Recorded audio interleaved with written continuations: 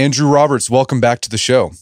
Thank you very much. It's great to be on the show again. So we had you on the show a few months ago to talk about your Winston Churchill biography. You've got a new book out, Leadership in War, Essential Lessons from Those Who Made History. And it's where you've highlighted 9 wartime leaders and the lessons on leadership we can extract from them. There's been a lot of wars in the 19th century, the 20th century. How did you decide on which 9 leaders you were going to focus on?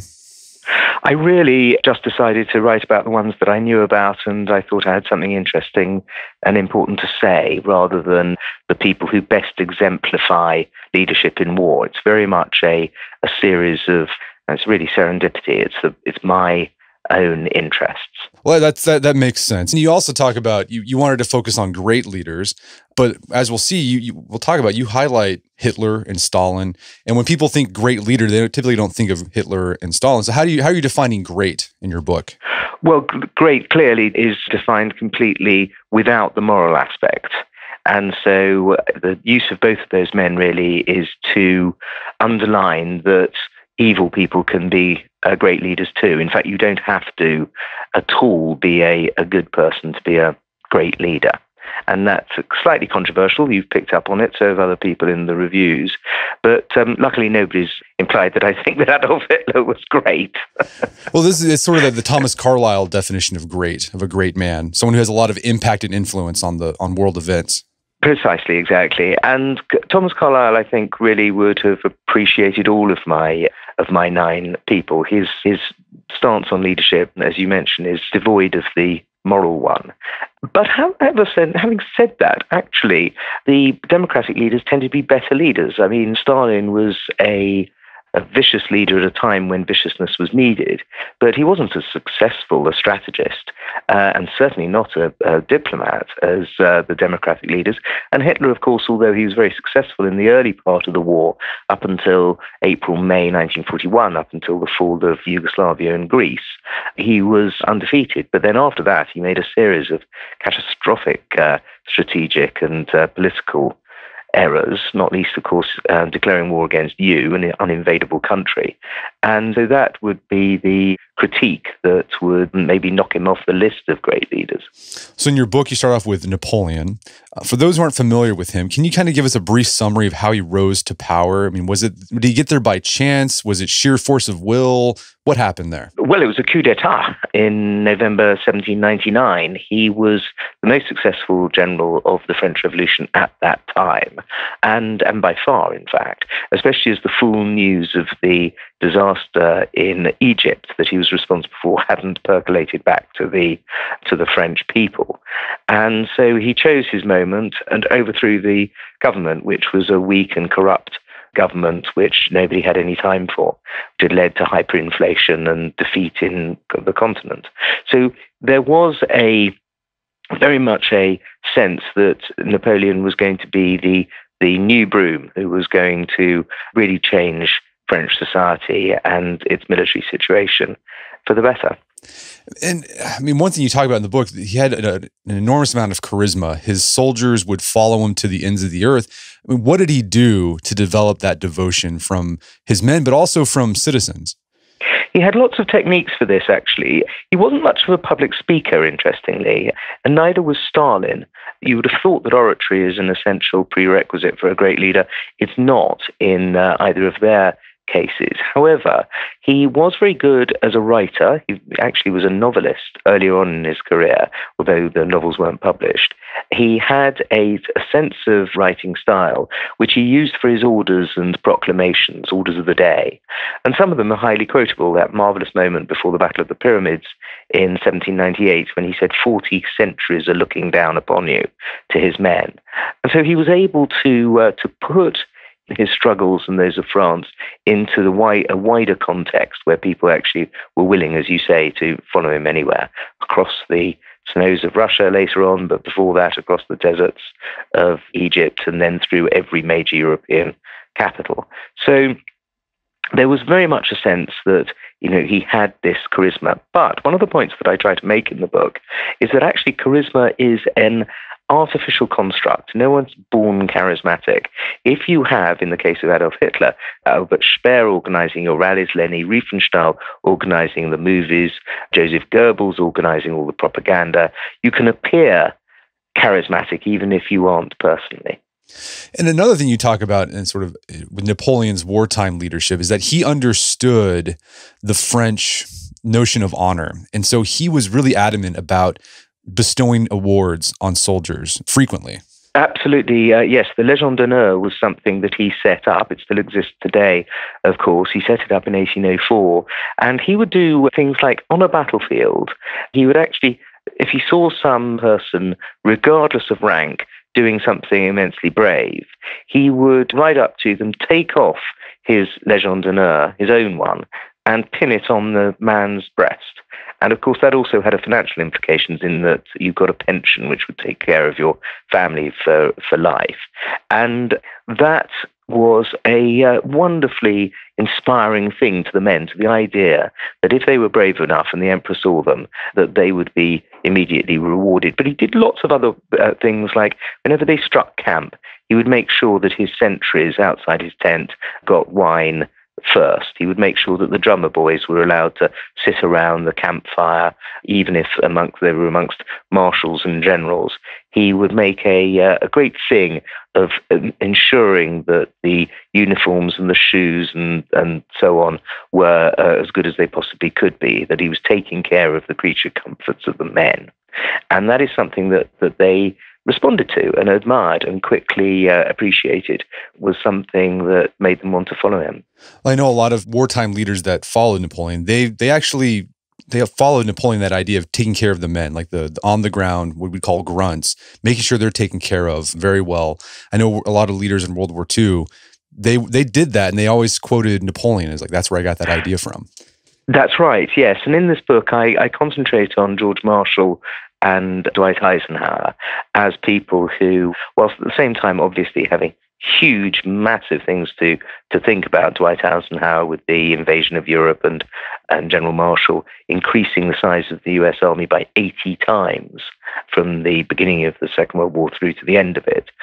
They also very much worried about the creature comforts, about whether the men were getting their beer, whether they were getting postage to keep in touch with their families, whether or not they were having meals on time that were edible. These kind of things were a constant source of worry, really, to giants like Marshall and Ike, but rightly so. And one last thing about Napoleon that I didn't know about him, but despite being emperor of France, he still tried to embody that democratic ethos that he felt he was fighting for. And you talk about how officers were able to disagree with him in front of others, and he was okay with that. Yes, he wasn't a dictator in the military sphere, because he recognized, although he was, of course, a dictator in the political one, in the military sphere, a lot depends on having the best points of view put forward, regardless of who they came from. So he would listen to relatively junior officers and not just his marshals. And in order to get a flow of information through to him and opinion through to him that you might not otherwise get if he stuck to strict seniority, which is something that, frankly, a lot of the generals he was fighting, even the Duke of Wellington, who defeated him at the Battle of Waterloo, were much more interested in the hierarchy than in the quality of the advice and opinions he was getting. So that was a very important aspect of Napoleon. It didn't mean, of course, that he would necessarily take the opinion, but he just wanted it to come from every angle. And the men also appreciated that as well. Sometimes they would shout as they were marching by. They'd shout things out to him, and he'd shout back. And there was a kind of, even though, of course, it was a dictatorship, a kind of democratic interaction that he had with the men, which they hugely admired. What were his weaknesses, you think? Well, I mean, the one that's usually held against him, of course, is invading Russia. But I think it's important to remember that he had an army twice the size of Russia's. He only intended to go inside Russia for 20 days, up to a distance of 50 miles. He had defeated the Russians twice before. He was invading with a force the same size as Paris at the time, which was the largest city in Europe by far. And so I don't think it was hubristic to invade Russia. What went wrong was that he was drawn further and further into Russia and decided, of course, ultimately to go to Moscow. But even then, he had set aside for himself more time to come back from Moscow to Smolensk than it had taken from him to go from Smolensk to Moscow. What was the problem was the route that he took. And it was after a particular battle called Maloyaroslavets on the 24th of October, 1812, he took the wrong journey home, the wrong way, big dogleg. And he thought he had to because he thought the Russian army were in a place where, in fact, they weren't. And so that was what went wrong, really. One of many thousands of decisions that he took in Russia went wrong, and that was the key thing that brought him down. So we've talked about Churchill in our episode that we just did a few months ago. We'll have our listeners listen to that talk in depth. But, big leadership lessons you took away from Churchill's experience as a wartime leader. What were his strengths and his weaknesses?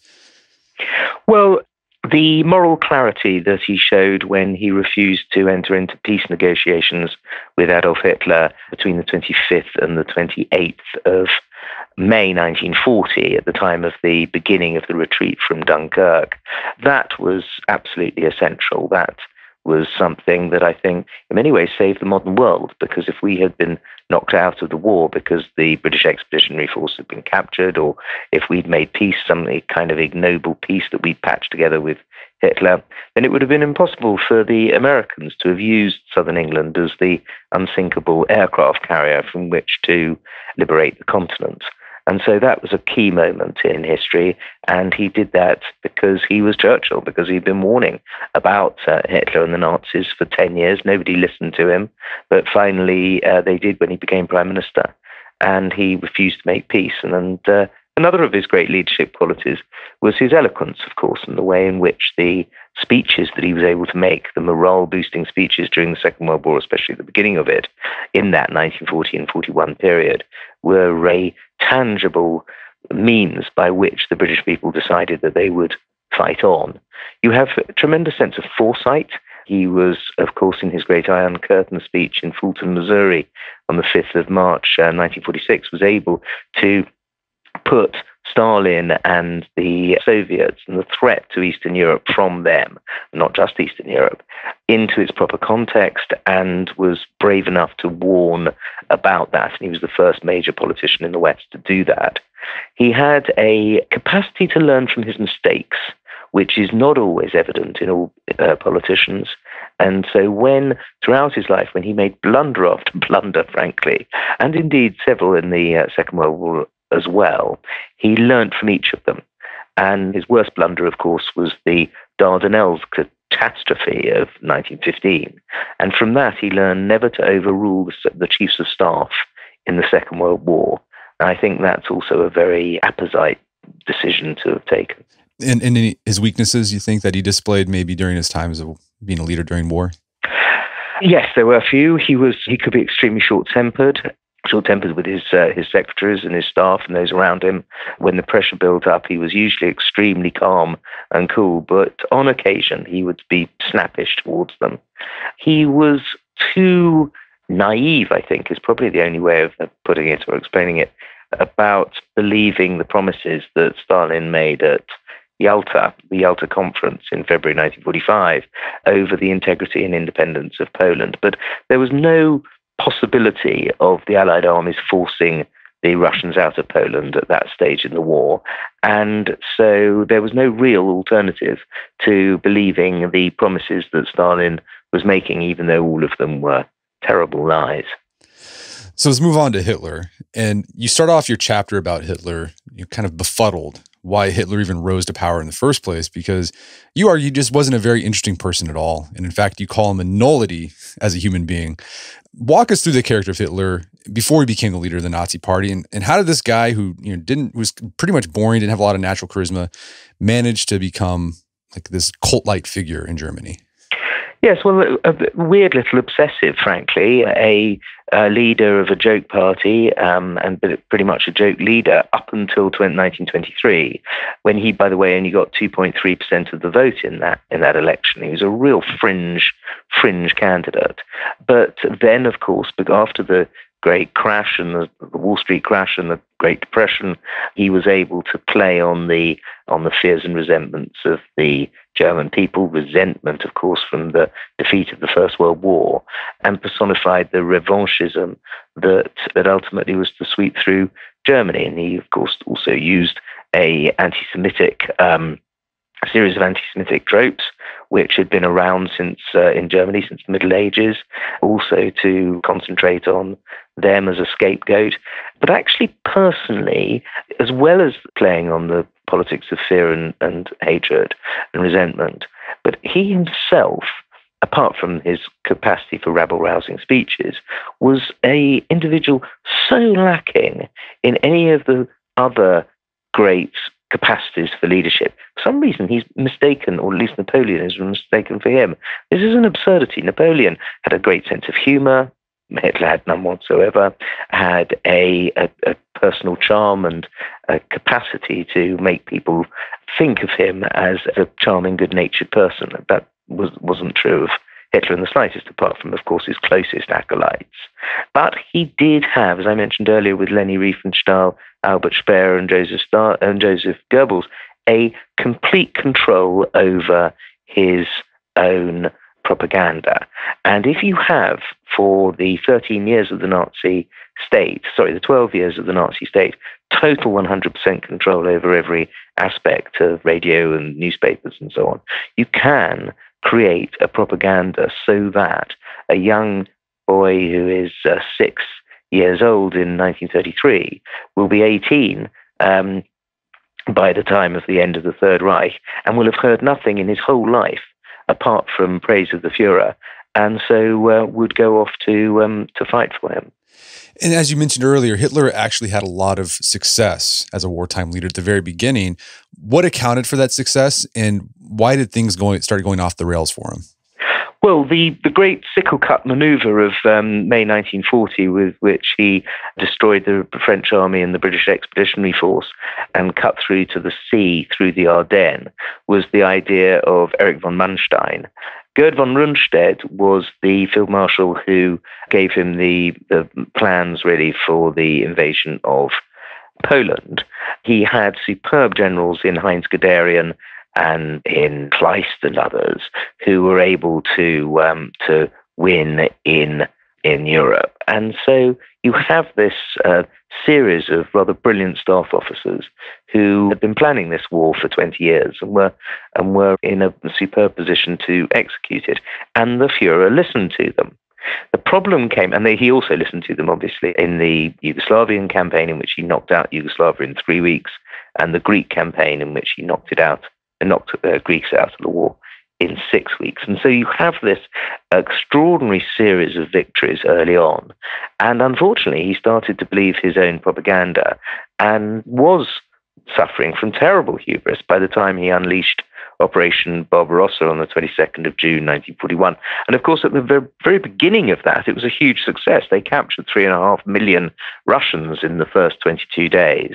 They managed to get to the subway stations of Moscow. They subjected Leningrad in the north to a 1,000-day siege. They captured Stalingrad down in the south.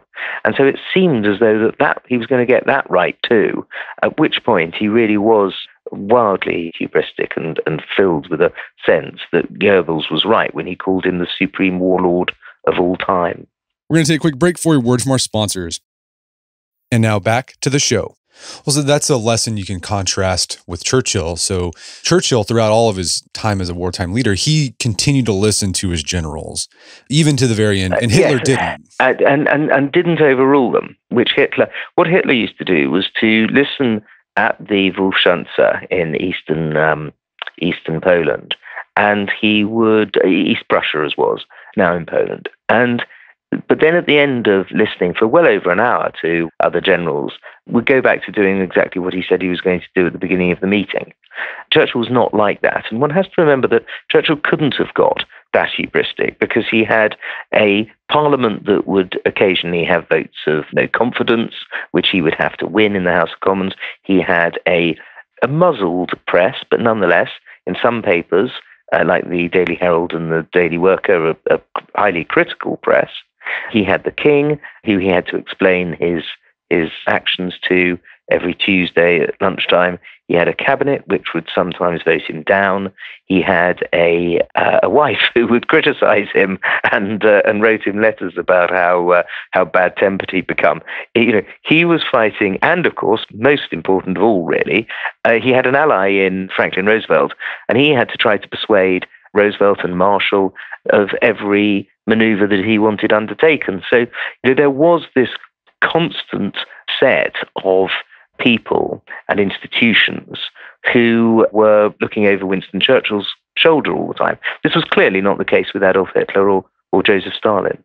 Another way you contrast Hitler and Roosevelt and Churchill, you talk about how during the war, Hitler never visited bombing sites or talked to the citizens. But you see Churchill, during the Blitz, he was there. We wanted to go see the damage. He wanted to go talk to people. Roosevelt, he was talking to people on a weekly basis with his fireside chats. Hitler kind of just locked himself up. That's right. And when he drove through bombed out areas of Berlin in his Mercedes-Benz, he had little curtains that would close in his car, so he wouldn't be able to see the bombing, and the ordinary people wouldn't be able to see him. And he never gave broadcasts. In 1944, for example, he only broadcasted once on German radio, and that was after he'd survived the assassination attempt on him of the bomb plot of the 20th of July. And so these are two hugely contrasting elements. Churchill used to go to the bomb sites, and sometimes people would shout at him. On occasion there would be people saying, well, it's all right for you because you can go back to Downing Street tonight, and others would say, well, you've got more than one home. This is the only one I've got, and it's just been flattened. So that it wasn't all 100%, good old Winnie and give it back to them and all of that. But the huge majority of people were thankful that he'd come to visit, did appreciate that, and did show both defiance and also a straightforward and wholly rational and tangible desire for revenge. So that's another leadership lesson from Napoleon. You got to stay connected to the people you lead and don't cloister yourself off. Precisely, exactly. You see that again and again in the more successful of these leaders, that you make them, access is important. The process of listening to what they're saying is important. And if you just do what Hitler did for over 2/3 of the war, which was to live in his headquarters at the Wolfschanze, you are not visible and therefore not in any kind of position to get a sense of what the German people were saying. But ultimately, you remember, he despised the German people. Right at the end with the Nero order, he wanted the infrastructure of Germany to be destroyed and for it to be sort of sent back to being a pretty much a rural country. And so it was for him always the Nazi ideal and ideas that mattered more than the people. And that's not true of the Democrats. So let's talk about Stalin, another great leader. And he's great because whenever you look at the numbers of deaths that are associated with Stalin, you realize, he had a huge, huge impact on world events. How did Stalin rise to power, and what was he like as a leader? Well, he actually rose to power through the bureaucracy. Even though he started off as a very exciting, romantic figure, he was a bank robber. On one occasion, when he was 28, he robbed the Tiflis State Bank of what the modern American equivalent would be of $8 million. He was, nonetheless, for all of that background, it was actually through the bureaucracy that he of the Communist Party of the Soviet Union that he got to the position that he was. And it really his defining leadership technique up until 1939, when the war broke out, was the very negative one, that he made his alliance with Hitler in August 1939, which turned out to be an absolute disaster for the Soviet Union, because it allowed Hitler to take out the Western powers and then concentrate entirely, or at a time of his own choosing, to destroy the Soviet Union, which, although, of course, Hitler didn't succeed in that, it did ultimately cost the lives of 27 million or so Russian citizens. And I mean, what was interesting too is you talk about even after Hitler had betrayed him, basically, like Stalin continued to be like, well, no, we're still going to hold to our end of the bargain. We're going to see what's going on here. For some reason, he just couldn't catch it. Yeah. Yes, even though he was given 80 warnings that Operation Barbarossa was going to take place, including from one of his best spies, Richard Sorger, the exact day on which it was going to be unleashed, 22nd of June, 1941, he still kept believing that this was just English provocation and it wasn't true. And then he had a kind of mental breakdown on the day itself and retreated back to his dacha. And when the Politburo came to visit him at his dacha to ask him to become the supreme war leader, he thought that they had come to arrest and execute him. So it was and then the following weeks, of course, as I mentioned earlier, were utterly disastrous. 40% of the Soviet bomber force was destroyed on the ground in the first few hours of Operation Barbarossa. So you have this dictator who somehow has to try to decide how he's going to organize the fight back. And the fascinating thing about Stalin is that he decided not to go down the Hitler route of listening to his generals but then doing what he'd originally wanted. What he actually did was to give enormous amount of autonomy to his generals, marshals who had been at Staff College and had fought in earlier wars, really hugely impressive figures like Georgy Zhukov and Rokossovsky and Ivan Konyev and so on. And what he did with these people was to allow them to take part in what was much more a sort of Western-style interaction between politicians and soldiers. And at the Stavka, the high command, Stalin stopped and listened to what these great soldiers were saying. And it was ultimately a far more effective way of running a war than the way that the Nazis were doing it. And I mean, his main leadership tactic to get people to do what he wanted was just like, well, if you don't succeed, I'm going to kill you. Yes, he on several occasions, and I mentioned 2 or 3 of them in my book. And you remember when I mentioned that 40% of the Soviet bomber force was destroyed on the ground? Well, its commander, Lieutenant General Ivan Kopets, that afternoon committed suicide, which I like to say in Stalin's Russia was a sensible career move. He was constant. I have other examples in the book, various things that he would, threats that he would make, which make your blood run cold. You know, the idea of your boss making it quite clear down the telephone that you're going to be shot unless you do X, Y, and Z. But nonetheless, it did work. And of course, the people did do what they were told as a result. And I think it's interesting, too, you talk about, this is sort of similar to Churchill and his moral clarity about what was right. And Stalin, in sort of an inverse way, had his own moral clarity because he had this like unshakable faith in Marxism. Like that drove every decision he made, his personality. It all went back to communism. Yes, and it was a disaster for the Soviet Union that was the case. He did genuinely believed at the time of the Nazi-Soviet pact that it would mean that Russia would be left as the third man in a fight, the laughing third man in a fight, watching his 2 enemies destroy one another as he stood back as the laughing third man. Whereas, of course, as I mentioned, it was absolutely disastrous. He would put Soviet ideology and Marxism-Leninism above the best interests of the Soviet Union again and again. And you found that also, of course, with Hitler and the Nazi ideology, that it was regularly allowed to overcome what were the best interests of the German people. The various attacks that he undertook, the one against the Bolsheviks, of course, which he'd always been promising, but also there was no great advantage in the Second World War to annihilating the Jews. None at all. In fact, in many ways, it was appallingly self-harming. But nonetheless, he followed that.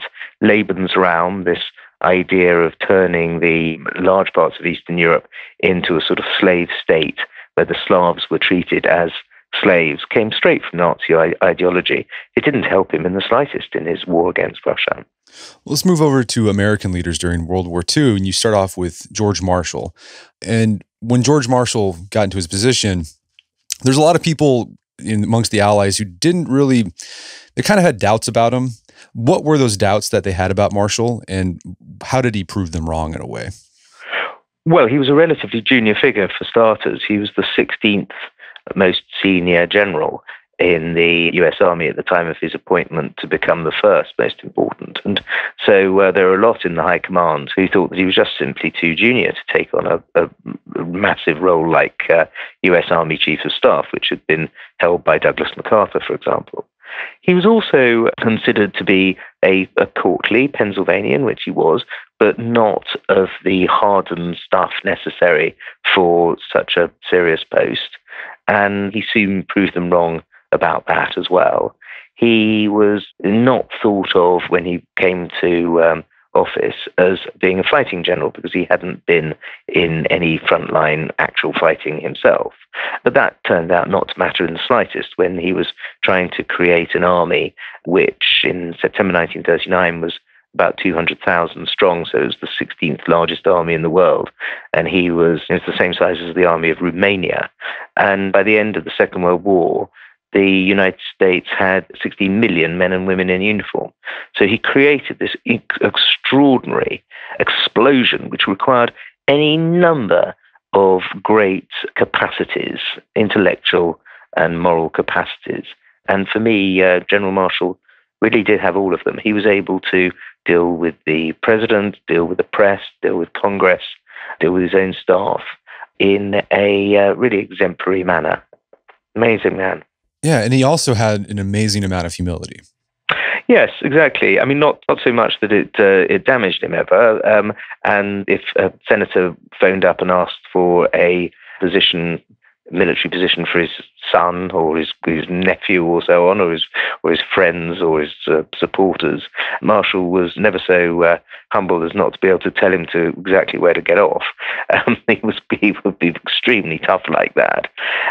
He also had a very interesting and very sensible, ultimately, relationship with President Roosevelt, because in many ways, Roosevelt liked to surround himself with yes men and acolytes, and Marshall never, ever allowed that to happen to him. The first time he ever visited Hyde Park, Roosevelt's house in New York State, was for Roosevelt's funeral, in fact.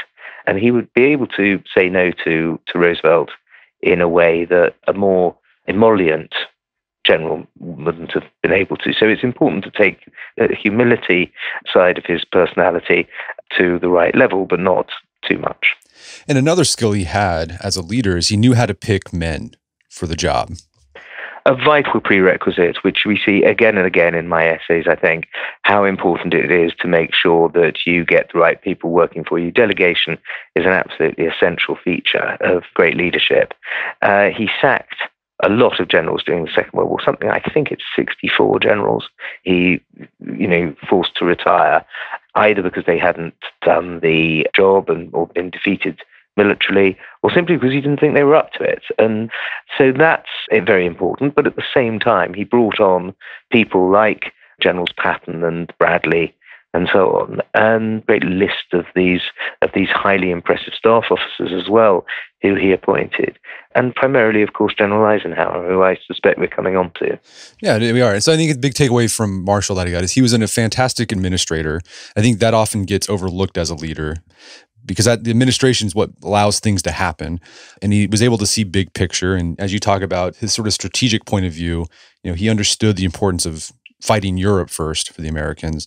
That helped out a lot. So his idea, looking big picture, was also an important skill that he had. Oh, yes. I pick up on that. You're absolutely right, because the Germany First policy, by which Germany, even though it had been attacked by the Japanese in the Pacific, responded first by attacking the Germans in Northwest Africa, which might seem pretty counterintuitive geographically, but actually turned out to be exactly the right strategy. Marshall had read his Karl von Clausewitz and knew that when faced with a coalition, you have to attack the strongest one of the coalition first. And I think that the Roosevelt administration and George Marshall's cleaving to the Germany First policy was in fact the most statesman-like decision political decision ever taken in the 20th century. Well, let's talk about Eisenhower. Like Marshall, when Eisenhower was put into his position, people had doubts about him. They didn't think he was experienced. Well, again, yes, like Marshall, he had never seen a shot fired in anger either. And I mean, Marshall had been a staff officer on Pershing's staff, but he had never, served in the front line, and neither had Eisenhower. And that was held against him, not least actually by George Patton himself. But it was something that he very quickly got over once he had organized Operation Torch from Gibraltar, which was the attack I mentioned on Northwest Africa, and it had gone well by November 1942. It was clear that there was a new power in the land as far as strategic thinking was concerned. And it seemed like, as you write about Eisenhower, his big leadership skill that he brought to World War II and even in his career as a president of the United States, he had just fantastic people skills. He knew how to build coalitions amongst people who had disparate points of view and interest. Not just disparate points of view, but actually hated one another. I mean, what was going on between General Montgomery, General Patton, General Bradley, and others was a full-scale sort of the best way to put it, fest. They all hated one another, and they all were incredibly ill-tempered behind each other's backs, and they got their staffs to attack each other, and they leaked to the press. I mean, it was a terrible. It could indeed have been a sort of dangerously bad situation, and yet you had at the top the chairman of the board, who was General Eisenhower, who constantly banged their heads together, put them in the right directions, and made sure that he could draw out the best from each of them. It was fabulous leadership. At the same time, of course, and we mentioned earlier about Marshall and organization, he had 1.2 million men who he was in charge of, incredible numbers, 91 divisions, 28,000 aircraft, tens of millions of square feet of equipment, thousands upon thousands of trucks and so on, that he had to make sure were all in the right place at the right time. And he made a very, very great success of that. And I think when you think that he was suffering at the time from stage 2 hypertension, smoking 4 packs of cigarettes a day, had an incredibly high heartbeat, I think like 176 over 110 pulse rate. It's a very serious capacities that he showed. With all these leaders that you've written about, do you think they all have something in common? Do you think they've molded themselves in leaders? Were they born that way? What's your takeaway after writing about these guys? They certainly weren't born that way. No, it's they learned often by reading. Actually, almost all of them were huge history buffs, huge biography readers. They used the lessons of the past. There was a ruthlessness to all of them. Undoubtedly, there were moments that they did pretty dreadful things. Some of them, Admiral Nelson, who I go into in some detail, handed over 300 Neapolitan Jacobins to be shot and executed in various ways by the Neapolitan Bourbons, which today I think would be seen as a war crime. But you saw that also with what Napoleon did, executing 3,000 Turkish artillerymen in Jaffa, on the beach outside Jaffa. They'd given their parole not to fight against the French Republic, and then they broke that 6 weeks later. And in the Middle East in the 18th century, you didn't get a second chance, frankly. But nonetheless, there's an element of ruthlessness to all of them, and various other more positive things as well. Speak to the men, speak to the souls, Napoleon said. It's the only way to electrify the men. I think each of these people were able to speak to the souls of their followers, even, it has to be said, Adolf Hitler. Well, Andrew, where can people go to learn more about the book and your work? Oh, well, that's kind of you. My website is www.andrew-roberts.net. But the great thing about this book, Leadership in War, is it is indeed available in all good bookstores. Well, Andrew Roberts, thanks for your time. It's been a pleasure. You are kind. Thanks very much indeed.